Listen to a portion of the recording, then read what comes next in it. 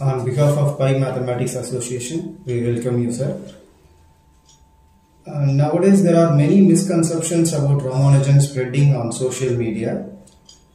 Can you clarify those points, sir? Yes, sure. It is my privilege and foremost duty to clarify and demystify those ideas about Ramanujan. Thank you, sir. Thank you. To start with the first question, Ramanujan failed in 10th class. Is that true, sir?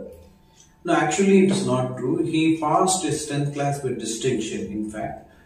He failed, in fact, in his FA exams, which is called first examination in arts. In those days, first examination in arts was considered to be equivalent to current days 11th and 12th class.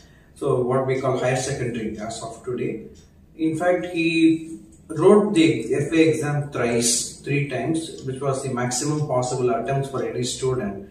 Unfortunately, because of his complete interest towards mathematics, he could not clear the other papers, and therefore he failed in FA exams on all three occasions. Okay, sir. Is that true? Ramanujan solved any problem in mathematics?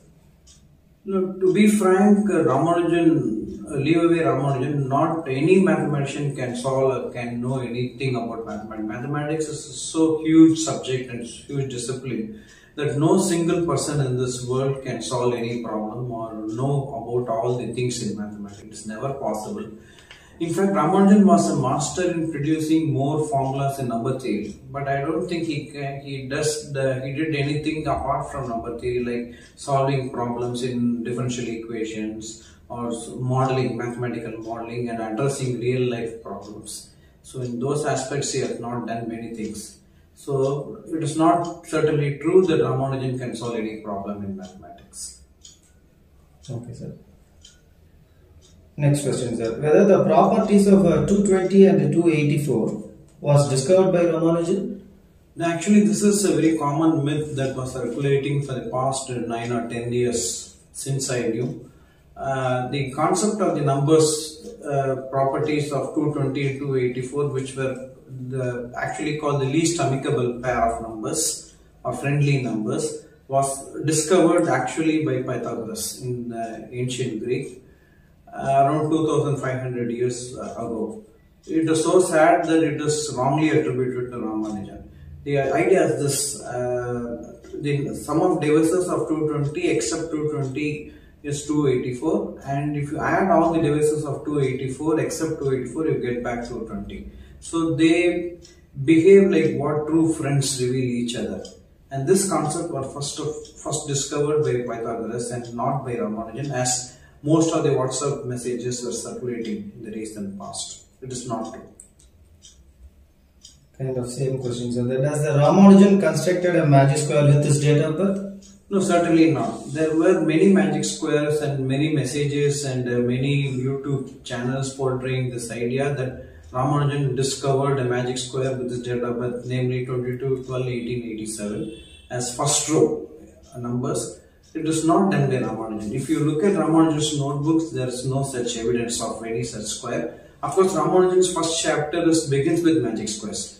But as far as we knew, there is no date of birth magic square in Ramanujan's notebook. He could have given some methods for constructing 4×4, beginning with 3×3 magic square. He could have given some nice methods to construct 4×4 and 8×8 and higher order magic squares. But that doesn't have anything to do with date of birth magic square. In particular, Ramanujan has not done anything related to his date of birth magic square. That was done by later mathematics professors at Madras University. So it is not done by him. Does the ATM machine function because of Ramanujan's idea?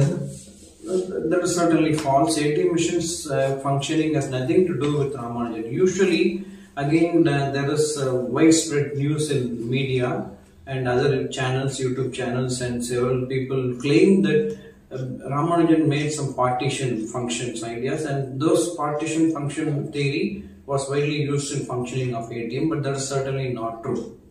The reason is this: see, once you claim something as a partition, you count number of all possible ways of splitting a number.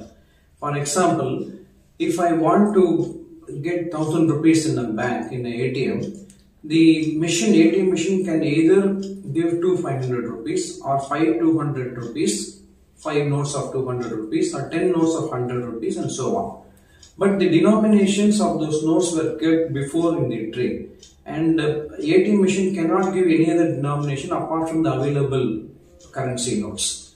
But partition function is more general. It counts for all possible things, isn't it? So the number of partitions per 100 itself is more than 2 lakh. In fact, it's 2,04,226 number of partitions of 100. So if you count that way, even if you want to split 100 in that many ways, there are more than 2 lakhs ways.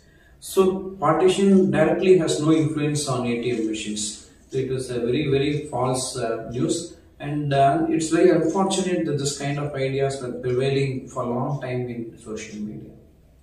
Thank you, sir.